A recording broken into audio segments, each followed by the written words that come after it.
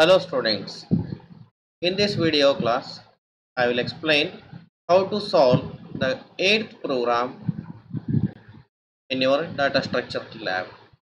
Here is the program statement says like this: write a C program to display the contents of the file created in program number 5 in the following format.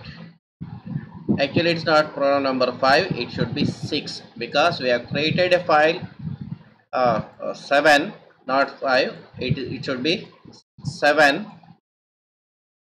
So 7th program ನಲ್ಲಿ ನಾವು ಏನು program file create ಮಾಡಿದ್ದೇವೆ ಅದೇ file ಅನ್ನು ನಾನೀಗ ಮತ್ತೊಂದು C program ಬರೆದು display ಮಾಡ್ತೇನೆ. The format is specified like this: book number, book name, author, publisher, price. So that means here is I will create a file using a program mentioned in the graded experiment 7. I will read the same file in 8th program. So now I will go for the same folder. This is the 7th program. I explained in the previous demonstration. There a file is created. Here is file is created, and file is created in the statement f open in write mode. ಅದರಲ್ಲಿ file ಇಲ್ಲ ಆಗಿದ್ರೆ create ಆಗುತ್ತೆ, file already ಇತ್ತು ಅಂತಂದ್ರೆ ಇರುವಂತ content over right ಆಗುತ್ತೆ. So this is the 7th one. Now I am solving 8th program. Before going to source code of 8th program, let us check the content of bookdb.txt. I will open it in Genie again. Observe here, this is the content of the file booksdb.txt, which has been created in the previous program, that is 7th program 07.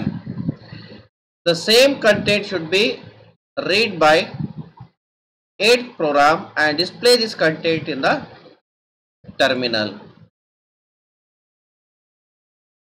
So now we'll go for the source code of 8th program.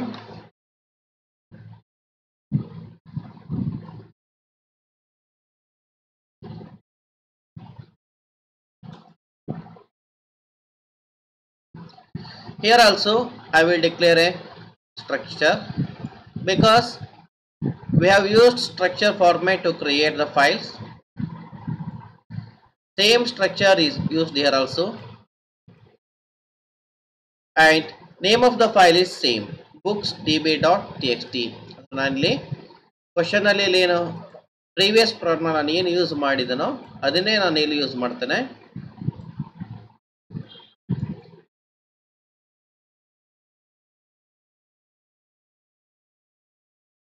In the main function, I have declared a file pointer and I have created structure array of 5 elements of the type struct book.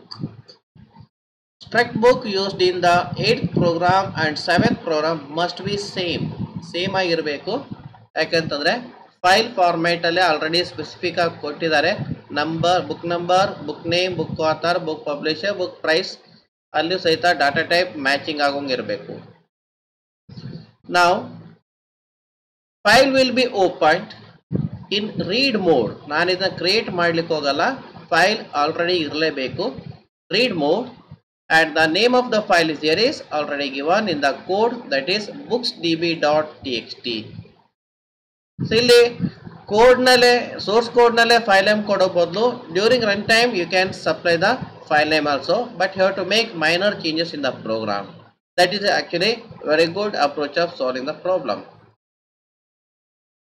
And here is, if the file is not found, then FPTR will have the content null. That means there is no reason to continue the program. So that is file opening process has been failed. So we have to terminate the program execution. So that is exit 0. If the file opening process is successful, then FPTR will contain the pointer to the file and condition will be false, so exit will not work. So I will go to for loop. here I will take the value of I from 0 to less than 5, that is 4. So totally 5 times. The loop will execute 5 times. Observe here, in this for loop, I am not using ordinary scanf statement. I am using fscanf. ಅದರಲ್ಲಿ keyboard input ಮಾಡ್ತಾ ಇಲ್ಲ, ನಾನು ತೆಗೆದುಕೊಳ್ಳುವಂತ information file ನಿಂದ. So here is I am using the file pointer and that is applied as the first argument to fscanf. Here is fscanf means file scanf. So fscanf and the control string is provided given same as in the previous program also. And fscanf reads a line of text from the opened file and field wise the numerical data read in the first field is stored in book num. Likewise, the string data read is stored in book name. The second string data read by the file, read in the file in the first line is stored in the variable book author. Likewise, book publisher and book price. Since it is an array, so I have stored accordingly I is equal to 0. So here it is books of I dot book number. So after reading one line, file pointer is advanced to next line. So in the next iteration of the for loop, it reads the second line.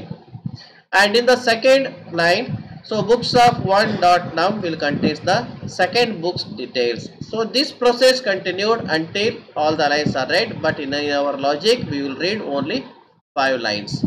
So once the for loop is successfully completed, then the books array will have the 5 books details. Books array will have the 5 books details and the same is displayed on the screen. Observe here is I am using printf, not the fprintf, because I have to send the information collected in the memory location to monitor. So here is I is equal to 0 to 4, that is 0, 1, 2, 3, 4 details of the book. These are the additional printf statement to make the output more readable and understandable. So it is in the first book element, books element is the details of a first book. So here is books I dot book num will contains the prior number of the first book, then book name, book author, book publisher and book price. So one books element, that is 0th member of books array is displayed. That means that is one book's information. Likewise, when the I is incremented to 1 or next number, then it will display the details of the book accordingly. So if it is 0, first book number, first book details, and if I is equal to 1, then it is second book details. This is continued until I takes the value 5. So then loop execution terminates, then close the file, then return 0. So this is the program that we have created and it's very simple one. See now, I will compile this program first.